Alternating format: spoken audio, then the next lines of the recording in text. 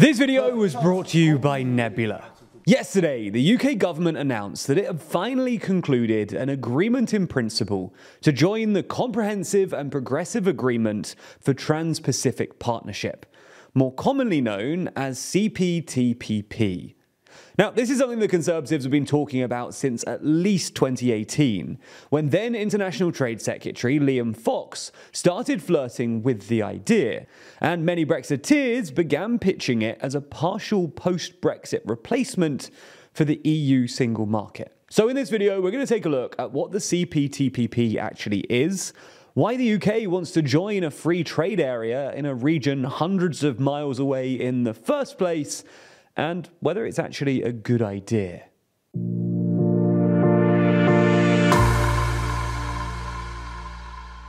So, the CPTPP is a massive free trade agreement between Australia, Brunei, Canada, Chile, Japan, Malaysia, Mexico, New Zealand, Peru, Singapore, Vietnam, and now the UK. The CPTPP, previously known just as the TPP, was first really conceived by Barack Obama back in 2009 as the economic basis for his so-called pivot to Asia. Originally, Obama's plan was to use the CPTPP to create a trade bloc so big that China would eventually be tempted to apply, and then use the subsequent negotiations to pressure the Chinese into agreeing to regulations related to stuff like intellectual property and state-owned enterprises, which are both covered by the CPTPP. For context, the US have long complained that Chinese companies habitually steal intellectual property from American companies, and that Chinese subsidiaries of state-owned companies undercut their American counterparts. However, despite originating with the US and Obama, Trump withdrew America from the bloc just 3 days after taking office, because he believed that free trade agreements were just generally bad for American industry. Regardless, Japan took up the mantle and pushed forward with the agreement anyway. And today, the countries involved in the CPTPP represent about 17% of global GDP, making it one of the largest free trade agreements anywhere in the world, even without American participation. Now, like most trade agreements, the CPTPP facilitates trade between its members by doing two things: harmonizing certain regulations, and perhaps more importantly, reducing tariffs. That's because there's basically zero tariffs on trade between CPTPP members, with only a few exemptions for sensitive goods. Japan and Canada, for example, both use limited tariffs to protect their rice and dairy industries respectively. On top of that, the CPTPP provides for a single set of rules of origin, which prevent foreign goods from sneaking into the CPTPP and allows content from all CPTPP countries to be culminated. This basically means that they can qualify for preferential tariffs as long as some fraction of the good is made by a CPTPP company. So, for example, a Japanese car manufacturer is allowed to sell their cars tariff-free to the rest of the CPTPP if at least 45% of the parts come from other countries in the CPTPP. However, what makes the CPTPP so special is its scope.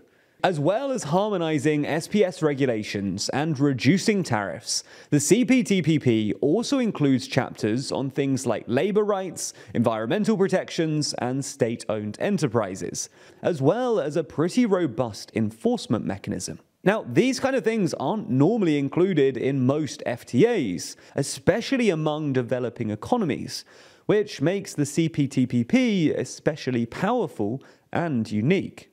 Anyway, the UK first applied to join the CPTPP back on February 1st, 2021. At the time, the UK government, then led by Boris Johnson, was trying to prove that it could make the most of its new Brexit freedoms, having left the EU a year beforehand. Anyway, accession negotiations began a couple of months later, on June 2nd, and the first phase of negotiations were wrapped up February of last year. Negotiations then accelerated this February after the UK finalised the new Windsor framework with the EU, which gave CPTPP members more confidence about the UK's commitments to its international obligations.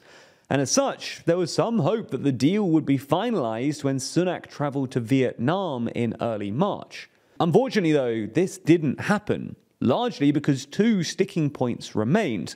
Firstly, Canada wanted the UK to drop its ban on hormone-injected beef, which the UK wasn't keen on. And secondly, Canada and Mexico wanted the UK to offer the same single market access on agriculture as it did in its recent trade deals with Australia and New Zealand.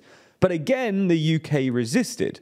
Because while it's true the UK offered nearly unfettered access to Australia and New Zealand, this didn't go down well with British farmers when it was announced. And even former Agriculture Secretary George Eustice has since admitted it was a mistake. So doing the same thing for an even larger market didn't really look palatable for Britain. Fortunately for Sunak though, it looks like these issues were resolved last week, when the UK's Trade Minister, Kemi Badenoch, met with her Canadian counterparts in London. And as such, yesterday, the UK finally signed off on an agreement. As you'd expect, the government are pretty happy about this. Not only because free trade deals are generally good for an economy, but also because this gives Sunak something to point to when he's asked what the benefits of Brexit has been. However, is this really a benefit of Brexit? How much difference will joining the CPTPP really make? Well, in the short term, the answer is probably not much. Modelling done by the Department for International Trade in 2021 estimated that a cession to the CPTPP would increase the UK's annual GDP by just £1.8 billion, which amounts to less than 0.1%.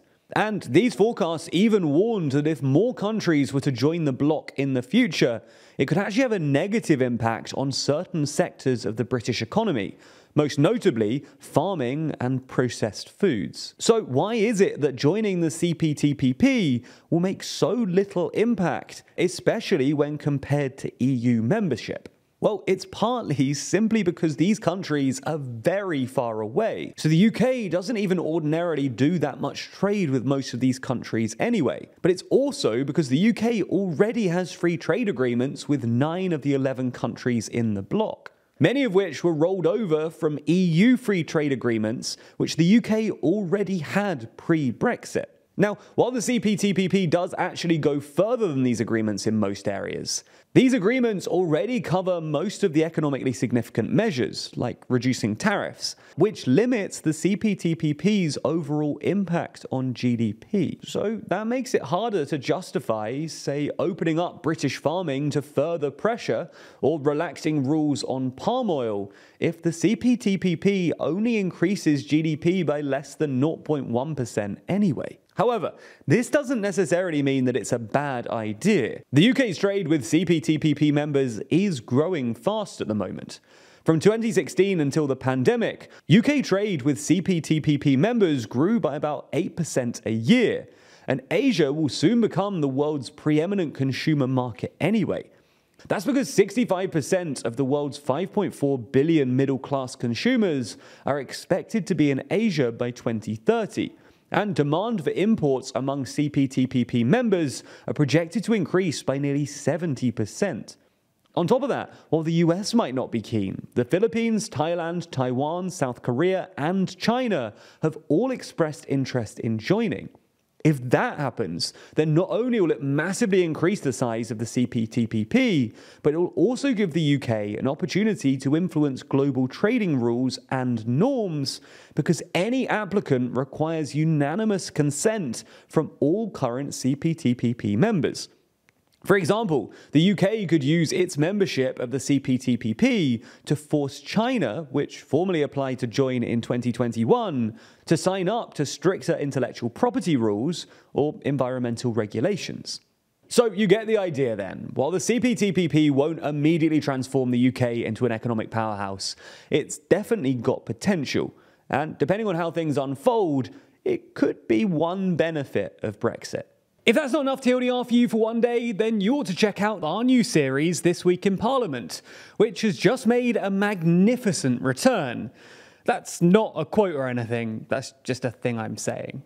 Anyway, This Week in Parliament is a show where we run down exactly what happened in Parliament in the preceding week, breaking down the debates, laws and bills which otherwise you'd have totally missed, and explaining what really happens in Britain's seat of power when you brush aside all of the shouting and arm waving. New episodes of that come out every week, only on Nebula. But that's not all. There's also the extended version of the daily briefing every single weekday, a bunch of exclusive explainer videos, some totally silly fun content, and all of our videos totally ad-free. And it's not just TLDR either. We're joined by a whole bunch of your favourite creators, from Wendover and Real Life Law to Johnny Harris. Which means that on Nebula, there's a whole ton of exclusive videos, early access to loads of creators, and all of the ad-free viewing you could possibly handle. And signing up using our link gets you access for just $2.50 a month. Not only that, this is the absolute best way you can support the channel. So thanks for watching, and we'll see you soon on Nebula.